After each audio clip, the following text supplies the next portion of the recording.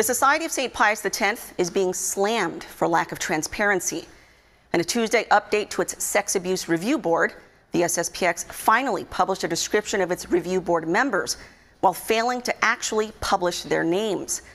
Victims have requested full disclosure of identities to ensure no conflict of interest, but leadership has refused, unlike many dioceses that are transparent about their review board membership. Serving Catholics.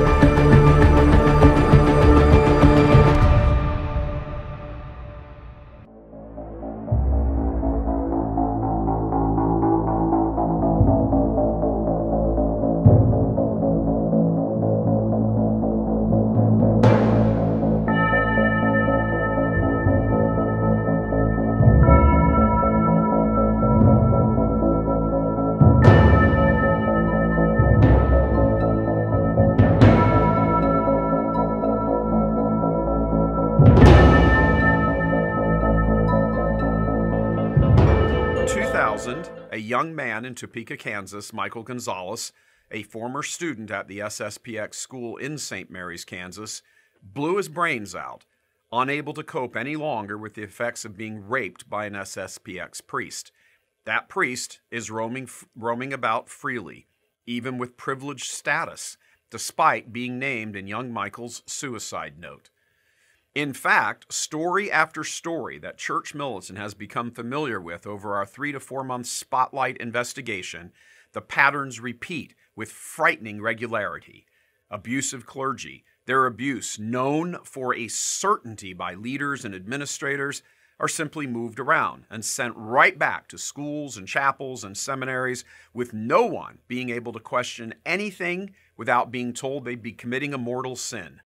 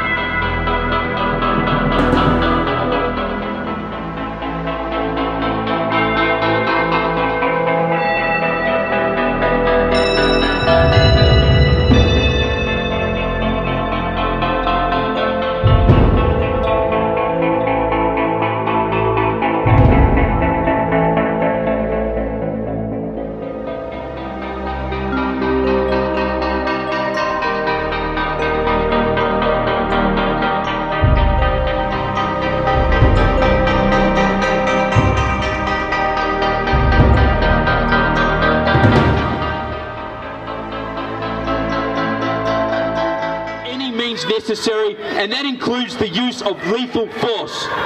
So the question is this: were the Palestinians killed in these recent riots protesters? And the answer to that is no.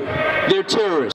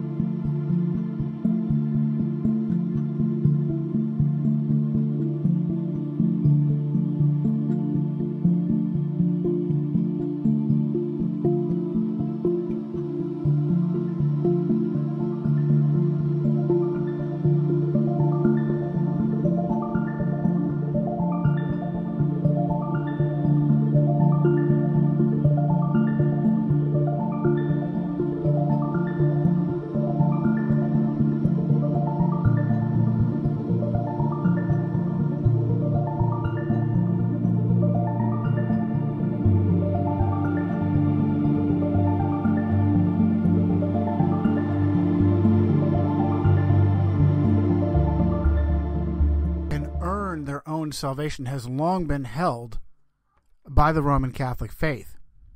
Consequently, Jerusalem has long been coveted by the Vatican. In my book, Secret History, The Erased Clues That Prove Who Rules the World from Behind the Curtain, I share a fascinating account given by ex-Jesuit priest Alberto Rivera on Rome's manipulation of Islam in order to own Jerusalem. Rivera states that he was briefed directly by Cardinal Augustin Bey, the Jesuit provincial superior in Germany and the personal confessor to Eugenio Pacelli, Pope Pius XII, whom we've already told you was foundational in creating and guiding the Nazi Third Reich. Rivera says that Bey explained how Muhammad was tutored by his uncle, who was a Roman Catholic monk, who indoctrinated him to hate the Jews and to retake Jerusalem.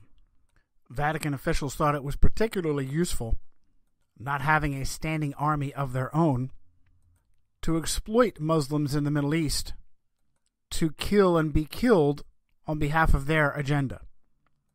Between his Catholic wife Khadija and his Catholic mentor uncle Waraqwa, it was easy to manipulate Muhammad.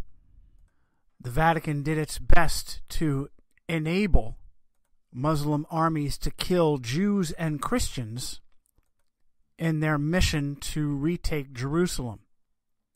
But after they were successful, they shocked their masters by refusing to hand Jerusalem over to Rome. This was the real reason the Crusades were initiated. But Islam's rebellion was eventually put to good use. Rome would instead exploit the hatred that it had fomented between Muslims and Jews and resurrect the ancient nation-state known as Israel for two reasons. First, to be a place of never-ending war and conflict, and second, certainly most importantly, to wipe away the well-known understanding that Rome was the mystery Babylon mentioned in the book of Revelation, and the papacy was the office of the Antichrist. At the time of Martin Luther's Reformation in 1517, these were considered facts by sincere Christians. It is a testament to the success of the Roman and Freemasonic agenda in resurrecting Israel that now such understandings are unheard of. Today, Christians unknowingly believe Jesuit doctrines about the end times that will supposedly revolve around Jerusalem and Israel, rather than Rome and the Vatican. As Napoleon Bonaparte moved through the Middle East in 1799, he fully intended to make this happen. A 2004 piece in Haaretz admitted, in the summer of 1798, Napoleon Bonaparte conquered Egypt, and in the summer of the same year, he led 30,000 soldiers through the Sinai Peninsula into the land of Israel. On March 7, 1799, Napoleon took control of Jaffa and then headed north to the besieged Acre. Napoleon intends, quote, to restore to the Jews their Jerusalem, end quote, read a French report at the time, while another report claimed that, quote, Bonaparte published a proclamation that calls on all the Jews of Africa and Asia to rally around his flag in order to reestablish ancient Jerusalem. Napoleon was a high Freemason, guided by the Jesuits through their agents like Emmanuel Joseph Sieyès, a Jesuit-trained Catholic priest and close confidant of the dictator. Although it did not occur in 1799, it remained a high priority for the Vatican and her Freemasonic foot soldiers, as was evidenced by a letter written 80 years later from Confederate Army General Albert Pike, a high Freemason and the founder of the Ku Klux Klan, the purpose of which was to exploit racial hatred to keep populations divided and easy to control. 2. High Italian Freemason Giuseppe Mazzini.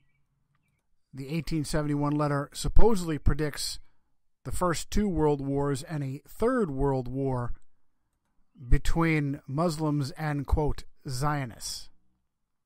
Although Napoleon Bonaparte was unsuccessful in resurrecting the nation of Israel, he was able to help create the banking family that would eventually see it through.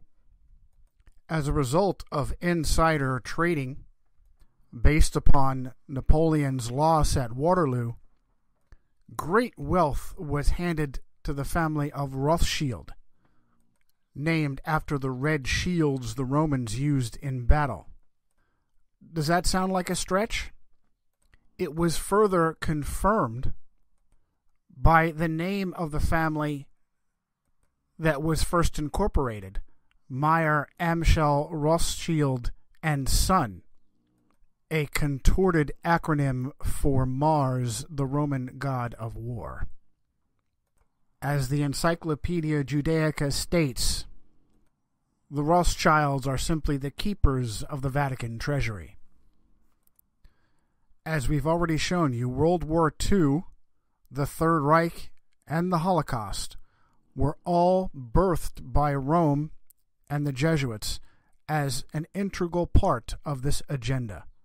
The horrors of Adolf Hitler, a Vatican puppet created by the Jesuits, as was shown by the ghost writer of Mein Kampf, a Jesuit priest named Bernard Stampfel, along with henchmen and monsters like Heinrich Himmler, a Jesuit seminarian.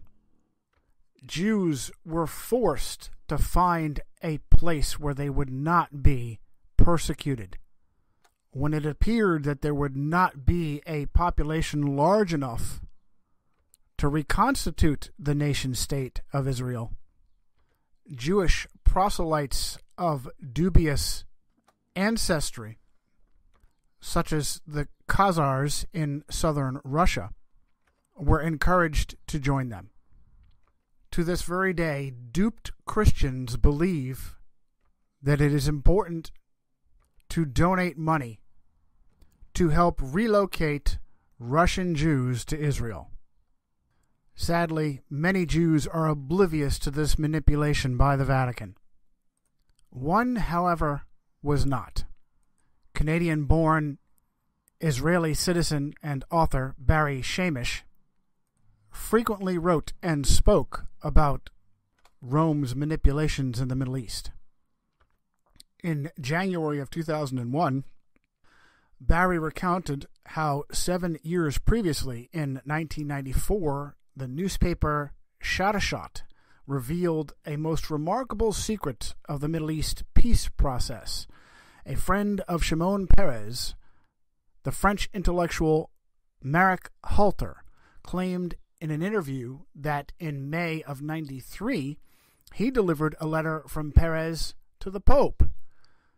Within, Peres promised to internationalize Jerusalem, granting the United Nations political control of the Old City, and the Vatican would be given hegemony over the holy sites within. Halter's claim was further backed by the Italian newspaper La Stampa, which added that Arafat was appraised of the agreement and was included in the secret clauses of the Declaration of Principles signed in Washington, D.C. in September of 1993. Barry continued, Peres's partner in crime and the real founder of the Oslo Accord, Yossi Beilin, coordinated his PLO policy with the Vatican.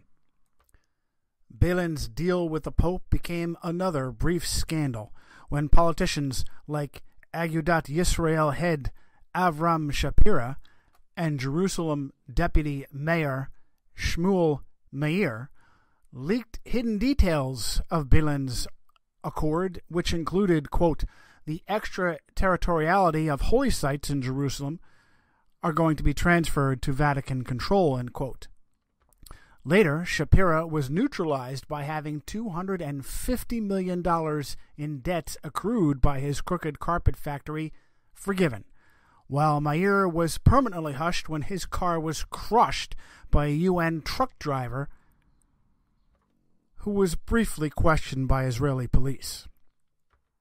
In 2001, the foreign minister of Israel, Shlomo Ben Ami, mysteriously shuttled between King Carlos of Spain and the Vatican. Shamish mentions that this is also a high priority for the Council on Foreign Relations, the real power of which, he states, is the Society of Jesus. Shamish, again a Jewish Israeli citizen, acknowledged that the Jesuits were a reaction to the Protestant Reformation, and their agenda was, quote, to return the planet to the good old days when one pope held monopoly on all world religions. Utilizing any evil means available, their plan is to eliminate all competition, be they Jew, Muslim, or Christian, who don't recognize the Vatican as their capital, end quote. Barry then added, "It is their war on the Jews which will most interest my readers." It was the Jesuit control of Great Britain which was the real force behind Zionism and the reestablishment of a Jewish homeland in Israel.